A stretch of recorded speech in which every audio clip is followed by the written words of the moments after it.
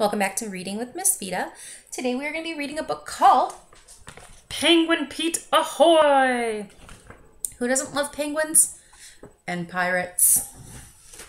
All right. This is by Marcus Pfister. A North-South Books. Penguin Pete Ahoy.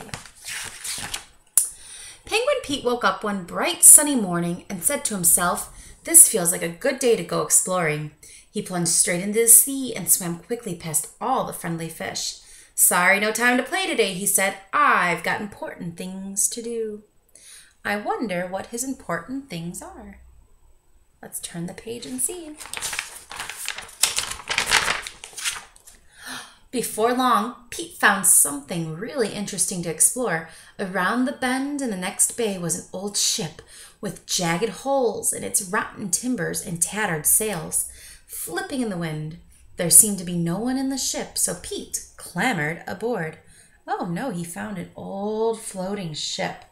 I wonder if there's ghosts. What a mess, gasped Pete, looking at all the crates, barrels, ropes, and broken planks scattered across the deck. A sudden rustling noise seemed to startle him. It seemed to come from under the old sack. Pete waddled quietly over to the sack and pulled it into the air. What do you think's under? Let's turn the page and find out. Cowering underneath was a little gray mouse. "Hello," said Pete. "I'm sorry if I frightened you, but I was a bit scared myself. I don't think there was anyone on the ship." "There's only me," said the little creature, "and I wasn't really frightened." The mouse stood up straight and saluted smartly. "I'm Horatio, the ship's mouse," he announced. "Welcome aboard." "Nice to meet you, Horatio. I'm Penguin Pete. Let's be friends." "All right," said Horatio. "Come on, I'll show you my ship."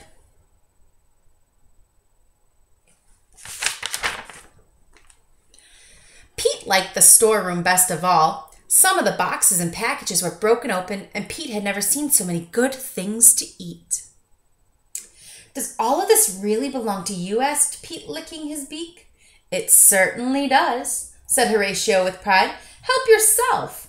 "Let's get back on deck," said Pete when he was too full to eat anymore. Oh, they ate so much food. Doo-doo-doo. What do you think they're going to do next? Let's find out. Pete rushed upstairs and found a fishing net to play with.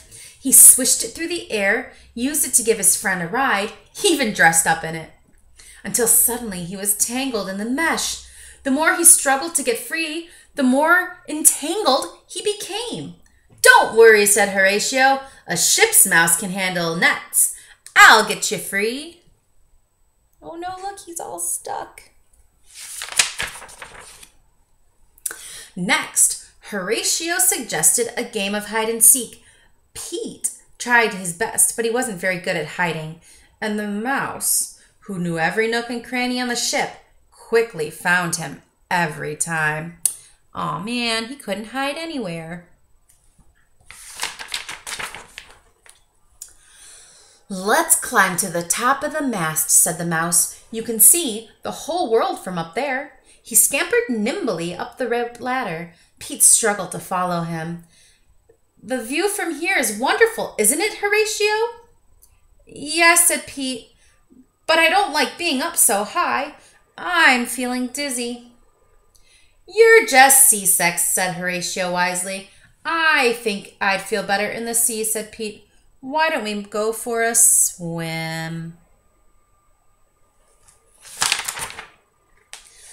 "Swim?" said the little mouse nervously. "I have a better idea. I'll ride in the lifeboat. It still looks seaworthy. You can push me."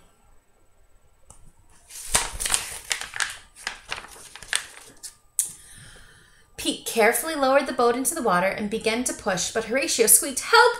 My feet are getting wet." Water was running in through a hole in the bottom of the boat. "Abandon ship!" called Pete. "But I can't swim," cried the little mouse. "I'll save you," shouted Pete as he raced to pull Horatio out before the boat sank. Oh no, poor little Horatio.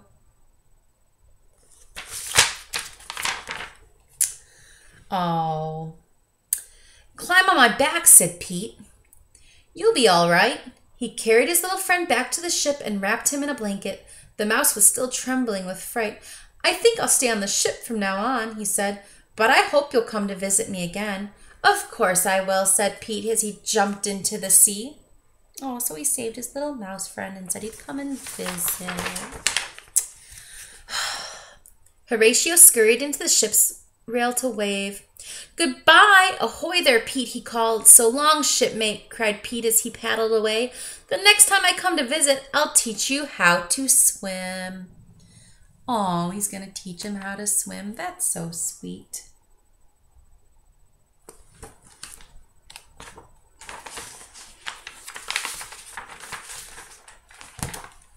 The end. Well, that was Penguin Pete. So we didn't have any pirates, but we did have a little mouse. And Pete made a new friend. How fun. Till next time.